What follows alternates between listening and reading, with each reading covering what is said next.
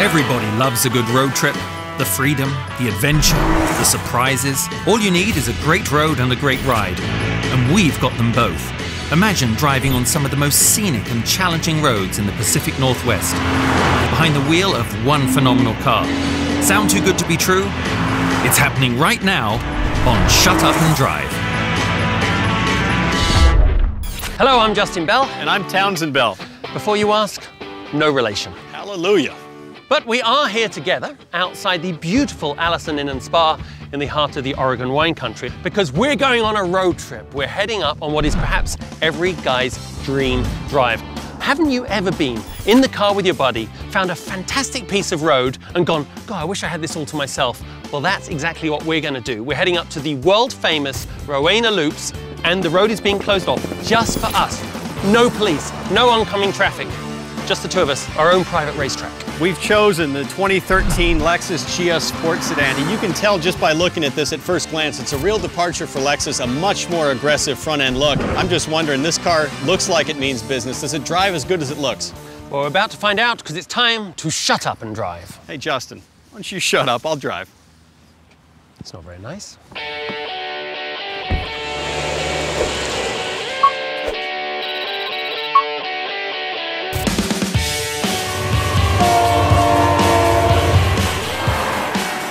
It was a beautiful hotel though, wasn't it? Hotel was great. I think they wanted to warm us up nicely.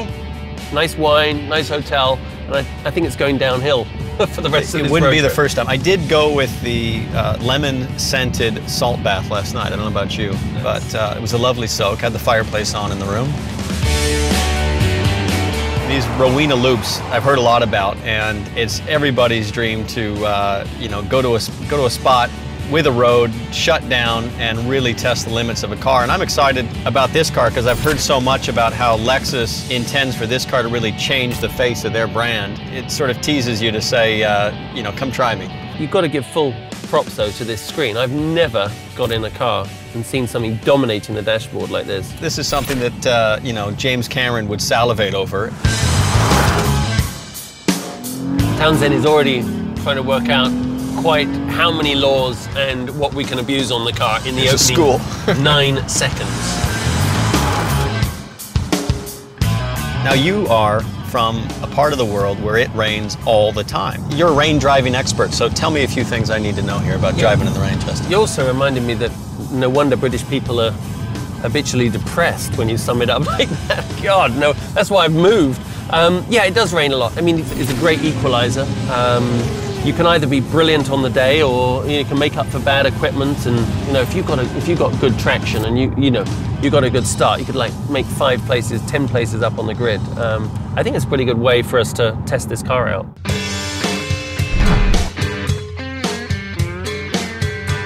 We're teammates now on this road trip, and we share the same last name. So maybe we should to make our resumes look better, we should mix our race results and just under the name Bell, of course we have a Le Mans win in GT and Indy Lights Championship. Indy Lights Championship. We have a great job at Indy, by the way, last year with the 4th place qualifying. I got text. I was on Twitter. Wickedly edgy there in the final. You did very well as well in that Viper in the World Championship. Yes. Winning that. Oh, we should be getting paid more. That's what I just worked out. Different mothers suggest the same father?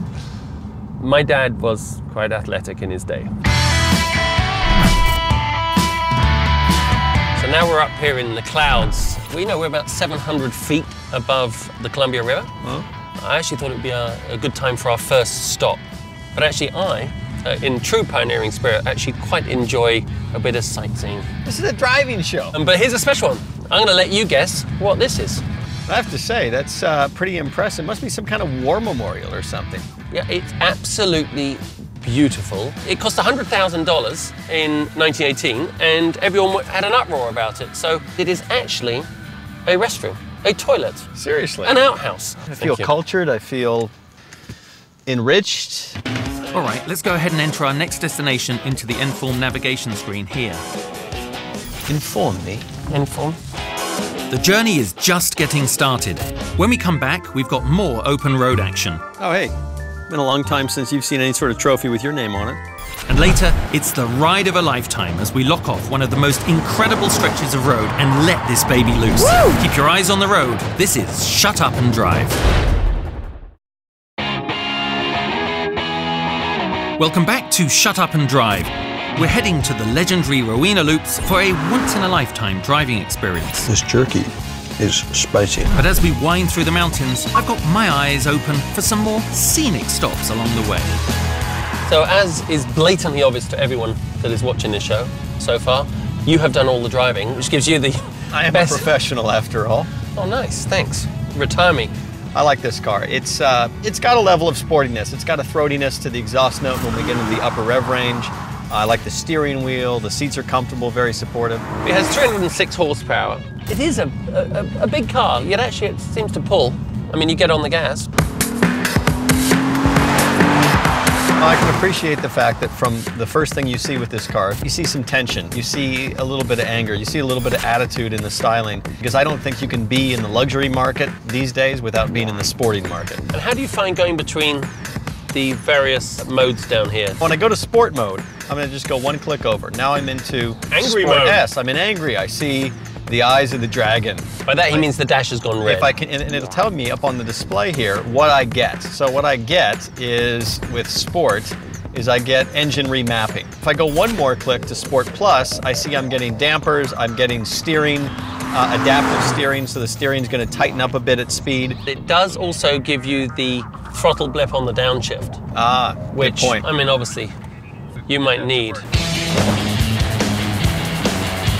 Does it always rain up here? You know, I've been here in the rain, I've been here in the dry, but I've never been here in February. And last time I was here would have been June, IndyCar race weekend at Portland International Raceway. One of my favorite tracks, by the way. I love the track, but never been here this time of year. I mean, it is gorgeous in the summer, though. In the big days of IMSA, they were obviously up at Portland, and then always a great place to come to. That chicane off the back straightaway with those curves was absolutely magic in a champ car. Yeah, I used to remember, because we were the supporting race, we would go and stand on the outside of those corners there, like as you come to those S's, and you know, in a smaller Formula car, it was obviously easy flat out. Yep. God, it was bloody quick.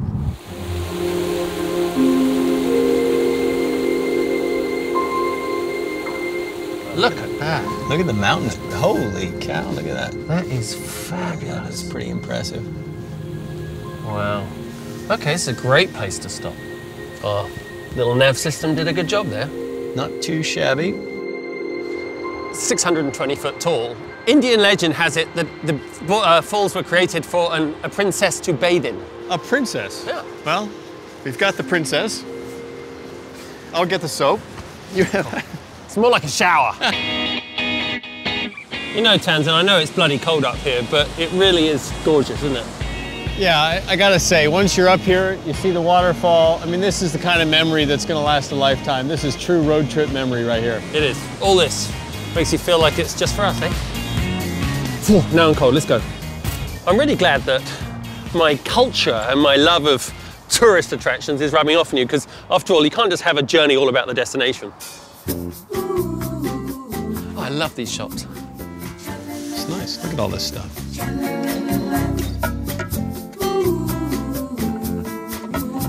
have a funny feeling we might need this later. Oh, hey. Been a long time since you've seen any sort of trophy with your name on it, so why don't I get you this? Justin. Thank you so much. You know where your name is? Huh. Nowhere. Oh, Yeah. fair enough. At least I'm on a mint. The sightseeing is over. When we come back, we're locking off the Rowena Loops and turning it into our own private racecourse. Townsend and I are going to go head-to-head on the open road. The bit he's coming up to now is the hardest part, the most treacherous. Hold on tight, Woo! That was close. because Shut Up and Drive is revving up.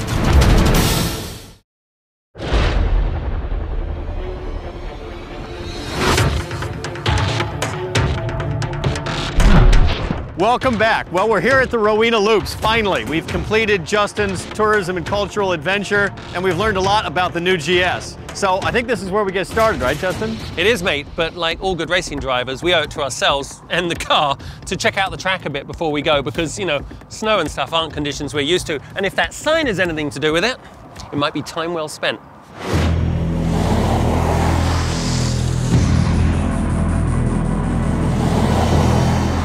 One of the things you notice right away is that virtually all of the corners camber in the direction of the corner, which is really nice on a mountain road to have positive camber everywhere. It actually looks quite a well-engineered road, doesn't it? Yeah. They've done a pretty good job. This is the first time I've ever done a track walk or survey with snow, ice, rocks. Oh my God. And deer. And deer. Oh my gosh. There's more Look at those available. things.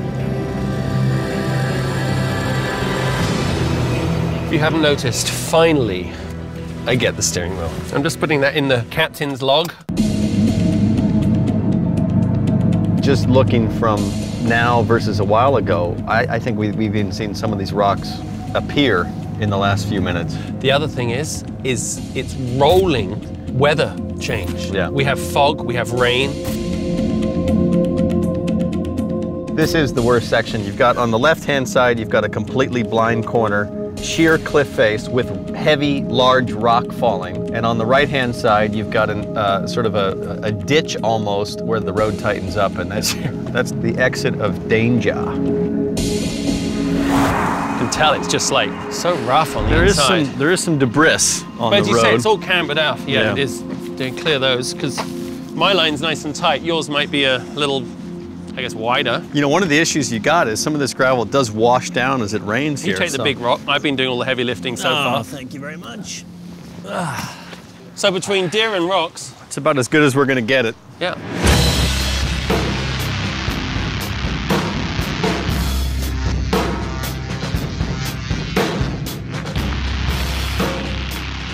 Tell you what, this is really soft and mucky and slippery. I wish I hadn't done that. That's a big drop. And stupid bugger. This is actually like a medieval crash barrier when you think about it. Yeah, it might work for something like a Model T, but you know, we've done the survey now, Justin. We know this road inside and out, at least at a slow pace. There's only one thing left to do. Let's get it on. For once, I agree. Let's shut it down. First KA, Roger, we'll put you back to quarters, Rescue 39. Special route with July 4th, difficult reason. All right, guys, let's shut the road. Lock it up. Helicopter 19 on scene. Helicopter 19, helicopter on scene. Northbound, locked up. Well, Townsend, the scene is set. We know the challenge. The Rowena Loops are now our very own private racetrack, but it's a little bit rainy. Rainy. Justin, the fog's here. There's snow on the road.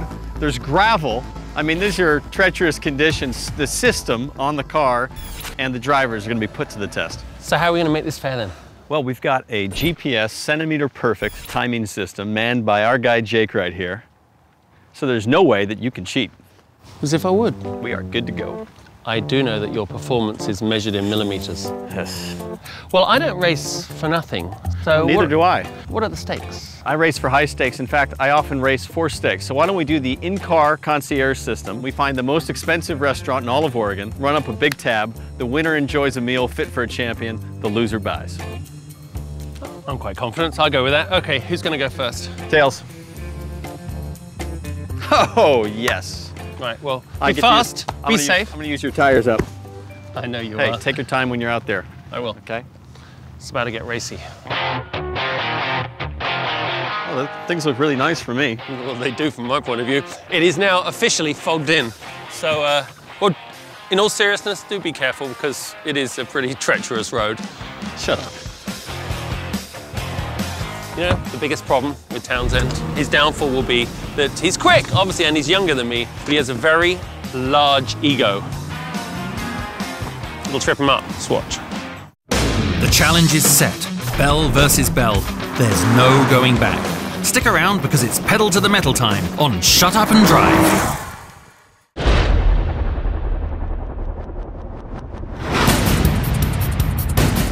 I can barely contain my excitement. It's the moment of truth here on Shut Up and Drive. Townsend and I are going to battle it out to see who is the Shut Up and Drive champ. We've locked off the Rowena Loops and we've turned this incredible stretch of highway into the most unforgiving racecourse in the world. No speed limits, no distractions, no excuses. Just the Lexus GS and the Rowena Loops. Townsend is up first and I've got a bird's eye view of his run. Any driver would kill to be in his shoes right now.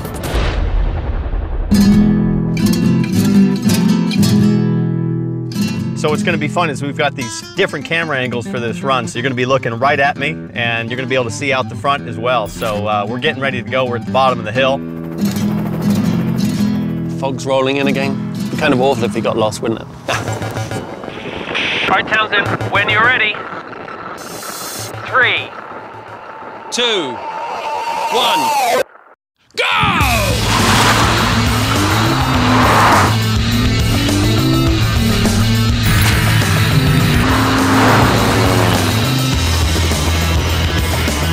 A little heavy on the brakes there. It's really nice having that heads-up display so I know what gear I'm in.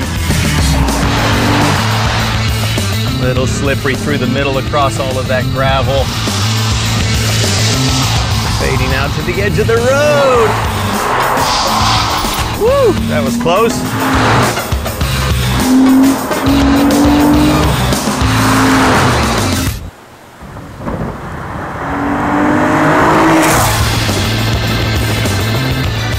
So hard to gauge how quick you're going when you're standing up here.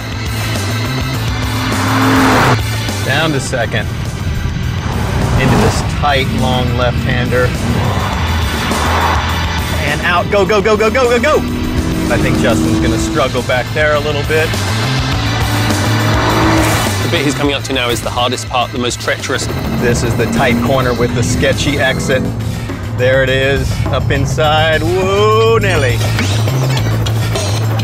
It's very dangerous, intimidating. I hope he's intimidated, I have to tell you. Here we go, here we go, here we go, here we go. Looks quite quick, actually. Hang on, hang on, hang on, hang on, hang on, hang on, hang on, hang on.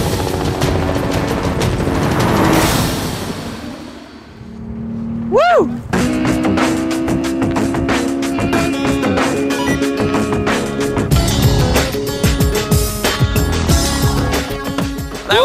What was that like? Oh, a little sketchy. I know. Really sketchy. I could see you, couldn't see you, couldn't see you. It was like I could hear the voice. That was amazing. A couple of times I thought I could get in deep, and then it was like, whoop! I heard the sound of lots of gravel being thrown up, which isn't a good thing. Well, you know. So how did the car handle? Oh man, it's good. You know, we spent so much time in this thing. I had a lot of confidence just knowing where the limit is. So brakes were fantastic. Were they? Yeah. What about the road? The road is absolute, and that's the way it should be. All right. So any last words for wisdom, if you have any? Go big or go home. Go big or go back home. You'd be a lousy team manager. Come on, you'll be fine. Okay, I'm ready. Oh wait, your skirt's in the trunk. Let me get that.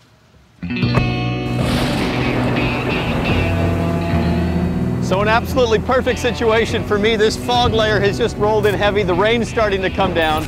So Justin's about ready to get started. I just need to check the car out in case he's left like systems unarmed or armed. It's not that I don't trust him. But I don't trust him. Justin, it looks absolutely magical at the top for you. Did he seem kind of gloaty to you?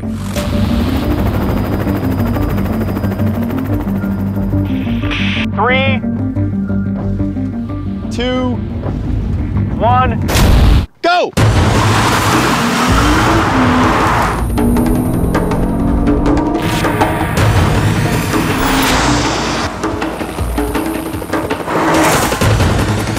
Tell you what, that rain is not helping things out. Oh, it's slippery.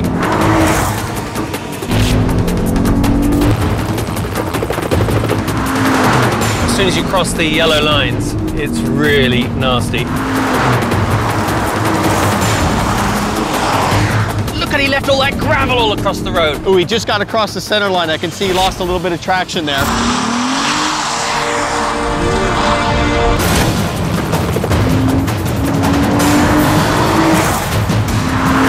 Dives in early. Man, I can't even see him. I lost him in the fog. Oh, God, we're heading into the fog now. I can't even see where I'm going.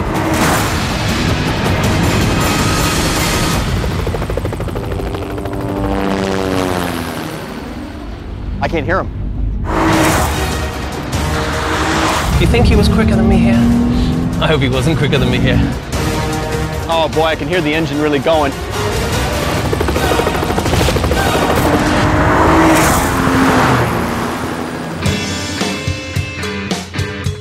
Okay, well, we'll see, won't we? Oh man, how was it? It was brilliant. I mean, I was driving blind that last top part. It was great. The car did great. All the way up, I'm thinking, am I faster than Townsend? What does he do here? It was pretty cool. Man, it was really crazy because the fog is so thick and all you can see is those little LED lights piercing through. And then when you came through here, it went quiet for the longest time. I thought you'd gone off. Can you tell I'm all wound up? It's So brilliant. we both had our runs now. We don't know the results, but we'll be right back to find out who's buying dinner. Welcome back to Shut Up and Drive. The splits were tight through every checkpoint. I think Justin's gonna struggle back there a little bit.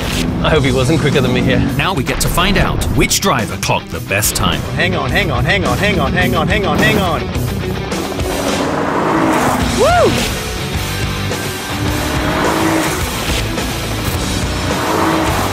What a nasty piece of work. It's almost the moment of truth when we find out which one of us was fastest. But before we do, I gotta say, this really was a unique road trip. This was really awesome, and the chance to culminate here at this amazing road in a great car, it's been every guy's dream, and I've had a blast. But who won? It is time to ruin this new friendship by finding out. Jake, can I have the results? All right. At the halfway mark, at 1 mile. Fading out to the edge of the road. We were equal. Oh, Yeah. Why look so disappointed? I'm actually quite happy about that. And as we cross the finish line, 2.3 miles later.